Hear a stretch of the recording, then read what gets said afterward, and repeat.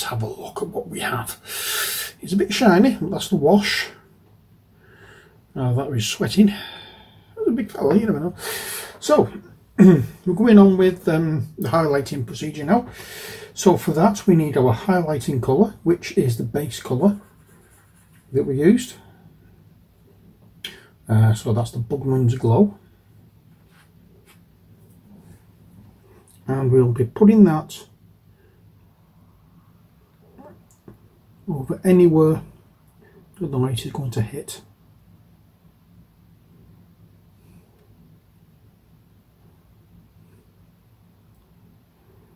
And we're trying to make it with the strokes make the shape.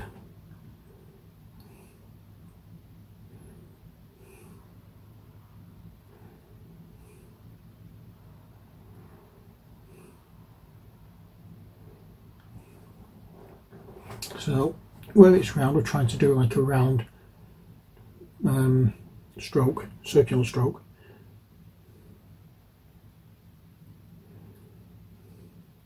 And I did put another wash on this as well, so it has had 2 washes, but it's just the mid-brown wash. I didn't put anything else on it, so you've not missed anything really. And while I'll be waiting for this to dry, I've been editing the videos for the other minis that I did the other day. So that should be going up. So far I think I'm on the 5th video of it. Now it's a long process, that one, I'm afraid, but it was because I did 4 minis at once and I should have really only done 2. But as I say, I really wanted to get them up and running, ready for use. So what I'm trying to do here is avoid the recesses, and if you see any marks on my hand, I've been doing a little bit of gardening while I've been waiting, not only for the videos to convert, but also Laddie needed to go out, so I took him out, and while I was out I did a little, I'm saying gardening, I just put some, what's the word I'm looking for, some trail and lobelia in a hanging basket kind of thing. So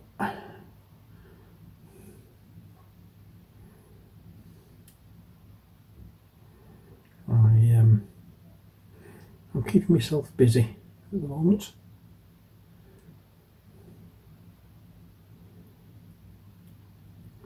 And I'm also doing my best to try and keep everything in camera shot, because I failed miserably with the last video, with the last minis I did.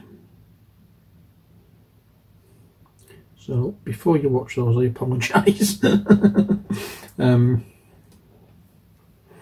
I was too busy in what I was doing rather than what the camera was focused on, which technically is not a very good thing for when you're trying to do videos. I did actually go off the camera a few times. I was trying to show you something, so those bits are sped up.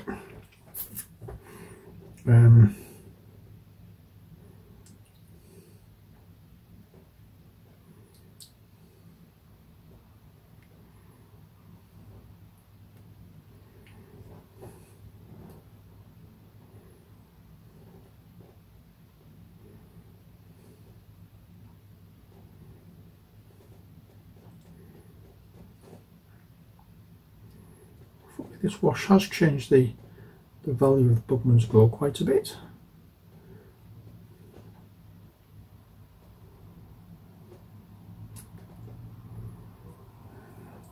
I wouldn't have thought it, but it didn't look as though it had. And I suppose with having 2 washes on it, starting it up a little more than I expected. But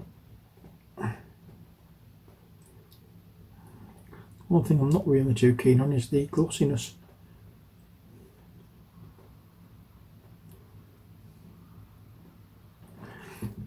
On account of everything, I suppose. So I'm going over all muscled areas out to the recesses, because I want this to look, as you know, as the actual colour of the skin.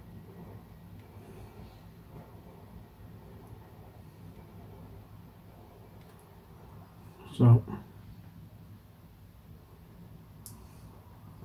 I'm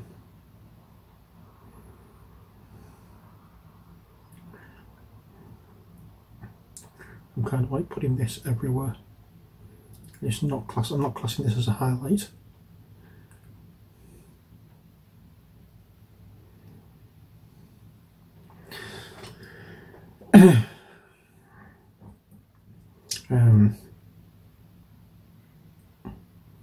I'm trying to, and when I say I'm putting it everywhere, I'm putting it on all the muscles. I'm not putting it in the recesses, because that would lose all this nice shadow area we've got. That probably won't help matters and totally negate the reason why we put the wash in the first place.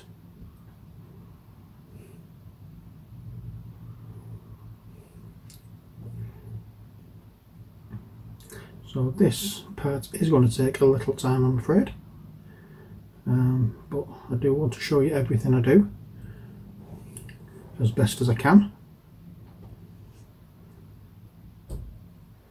and that means sometimes I accidentally go off camera, and I do apologise,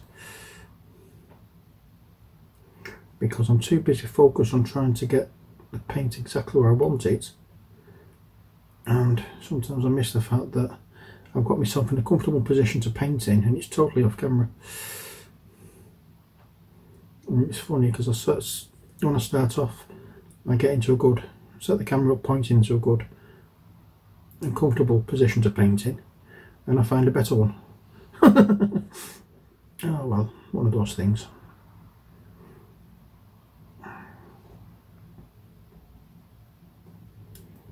So all this is a very nice fleshy colour.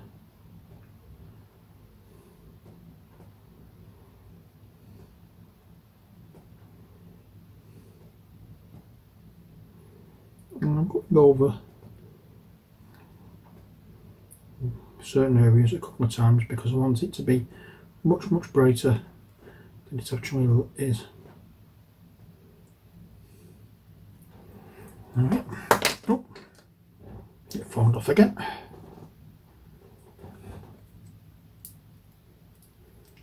Press it on a bit more. Okay, so it's this leg and then the head, and for the head I'm going to change brushes because I want to get in with a finer brush for that area.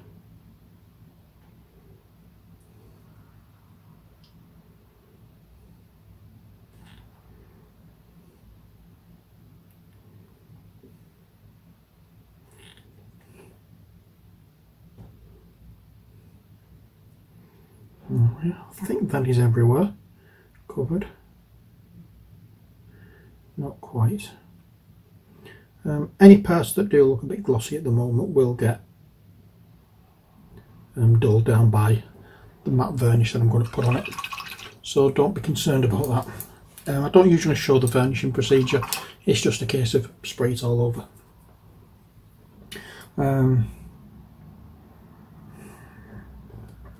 So now we're looking at the face details.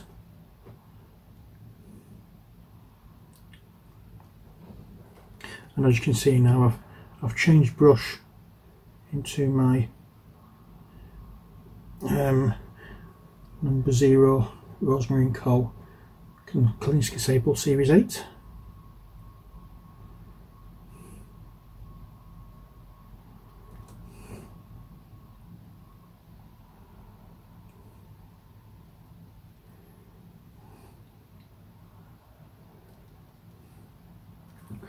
I'm going to try and no.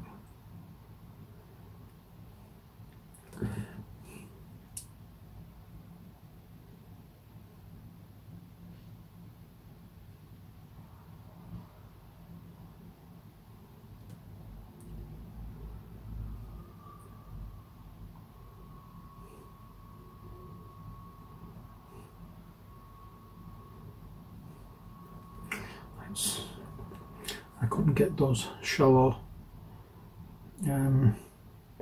creases in his forehead to highlight individually, which is a bit of a shame.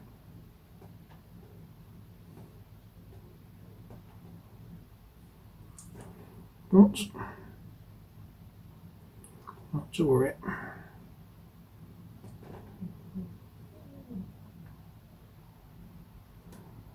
There we go. So I'm looking through to try and find, oops, I've not done this area.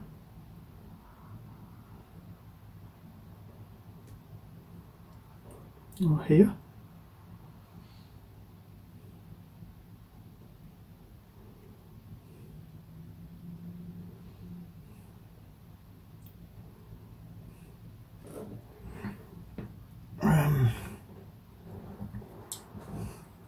You can see it's not a case of just slapping paint on now, you've got to be really careful where you apply it.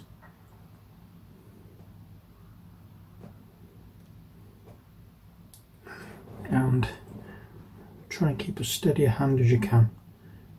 Brace your wrist against a tabletop or whatever when you're doing this, just to give yourself a little bit of extra steadiness.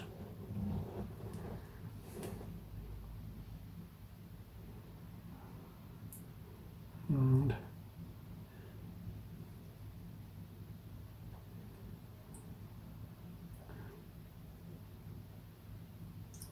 again, we'll make sure that the much brighter areas will get the highlighting that they need. There we go.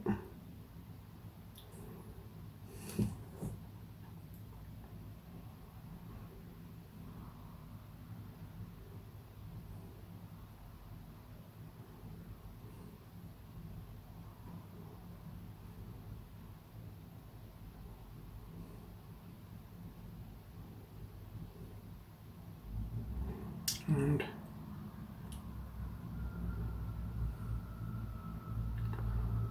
that's hopefully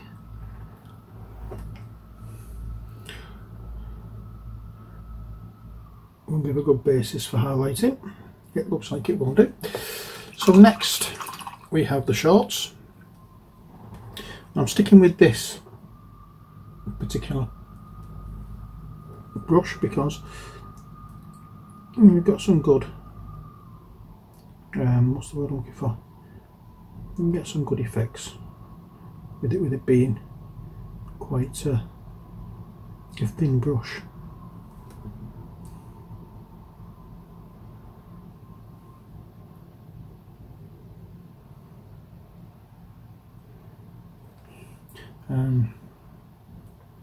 Now it's not had the same effect with this particular paint as it did with the skin colour. It doesn't look as though it's adjusted the depth of the tone.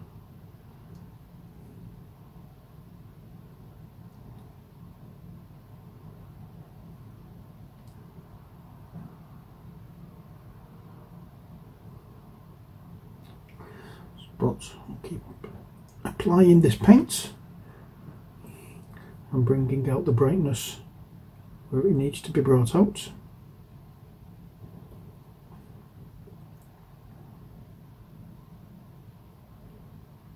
Yeah.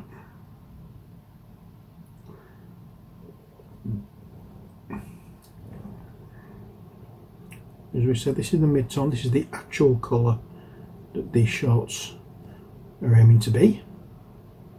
I'm saying shots, it depends on what you're painting. Earlier it was flesh, so the Bugman's Glow showed you what the flesh colour was, and the shade, the wash that we put on earlier shows what the shadow value is.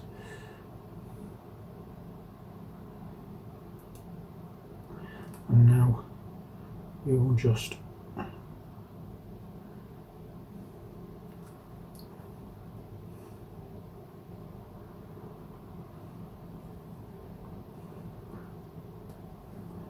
make sure that all the areas we want this colour is done this colour. And as you can see, I'm not bothered about getting all the edges underneath, because that's a good separation line where that dark colour is. I do want to make sure that it's that where we do paint this, it's going to be a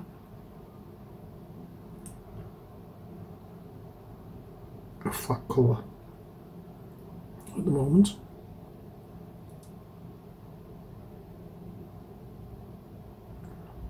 I don't want it looking patchy.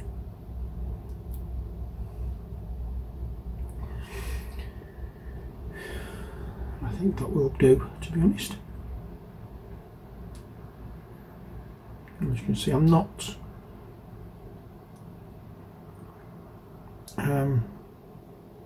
going into the recesses. I'm trying hard not to go into the recesses,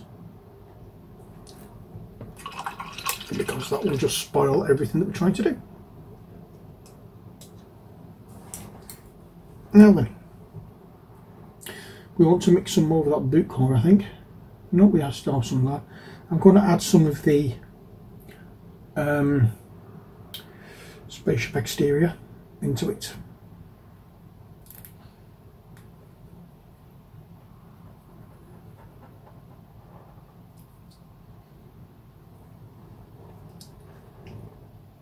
And that's the gloves, that's not the boots.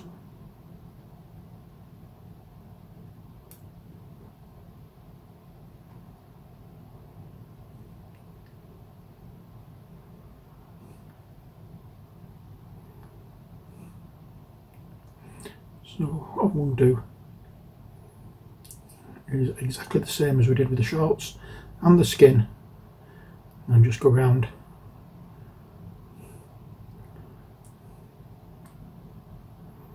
where there's any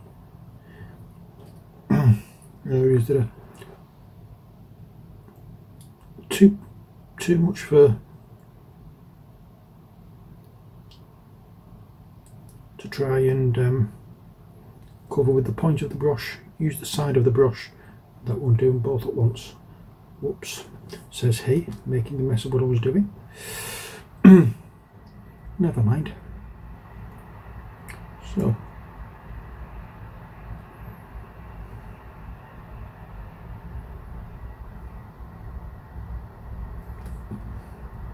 yeah.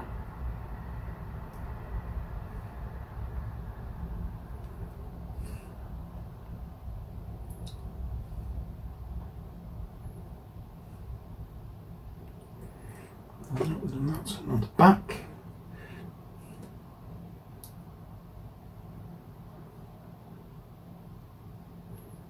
And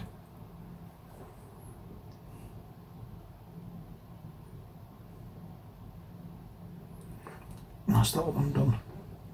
And now this one. And as you can see, we're doing much more of a detail job on these gloves than we did for the human fight, and that's because these gloves are so much bigger. I don't think we'll get away with just a simple dry brush on these, so that's why I'm not just doing a simple dry brush on these.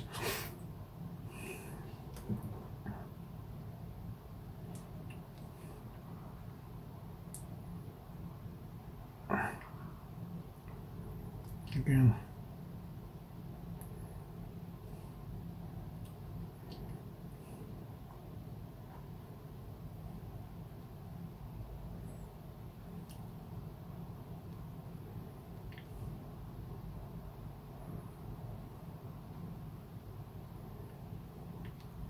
I'm just looking for where all the shadows will be in the highlights next to it, and then I can just quite simply paint where I need to. Sometimes it's easier than others. I didn't find any problem at all with the smaller minis, but with this one I'm seeming to find an awful lot of trouble trying to find the areas to paint. But yeah, that's the way the ice cube melts.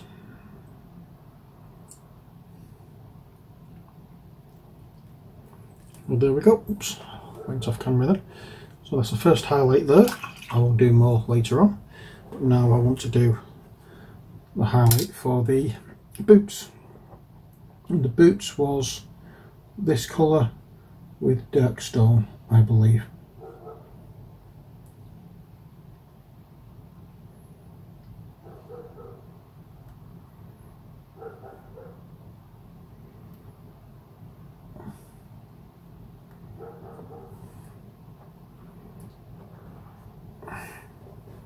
So let's see how we get on here.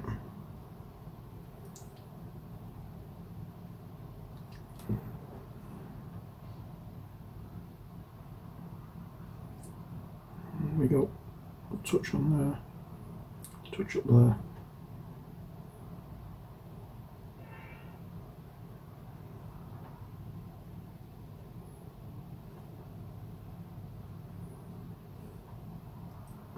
Making sure you get on the uppers. I'm not bothered about going around the sole.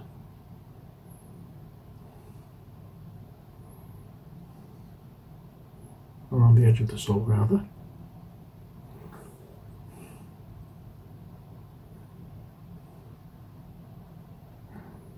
I just want to make sure that the boot uppers are done.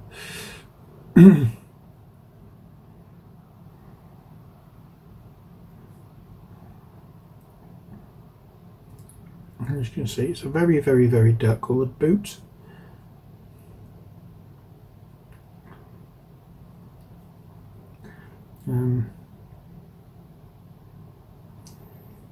It does indeed look as though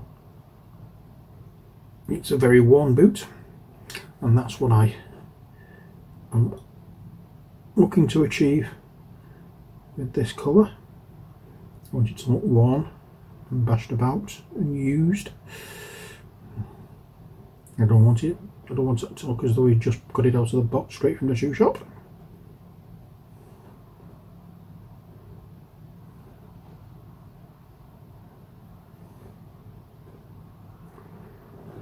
There we are. That will do fine. Now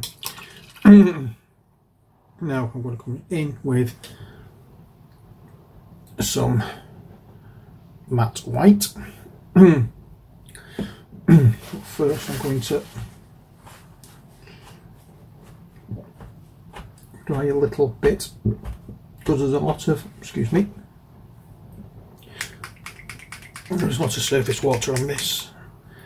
I think it's diluting some of the paint, so I'm going to put a little bit of this on. And then I'm going to mix a little bit of that in with a little bit of that.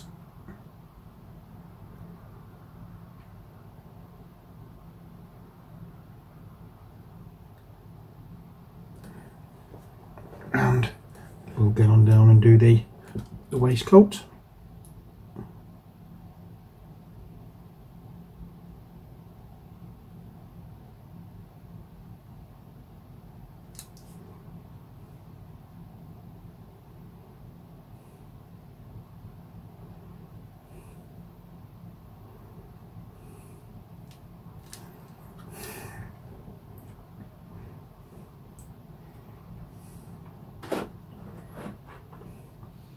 Hoping you can see where I've put this.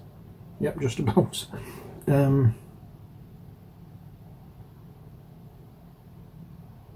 Just basically grind it up a little. I don't usually, as you know, I don't usually highlight up to white, but in this case, because it's a white top, I am doing I'm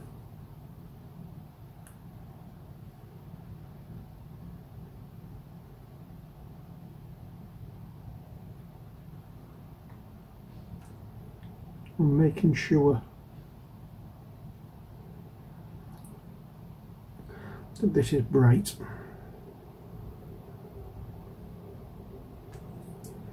There we go. As you can see, my hand is shaking quite a bit. So that's possibly not a good sign that I should be doing this right now, but I want to get it done.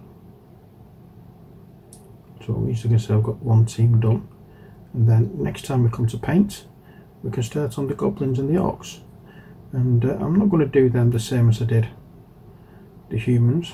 I'm going to do the two goblins, focus on the two goblins for one video, focus on the two orcs on another video, and then focus on the troll another video, and even then it might go into multiple videos.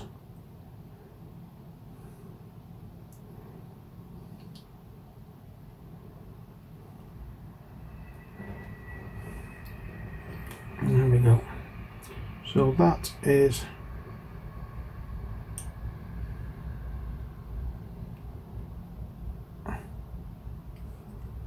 the waistcoat. So I'm not going to go any higher with this. What I'm going to do, however, is head into the seam there with just some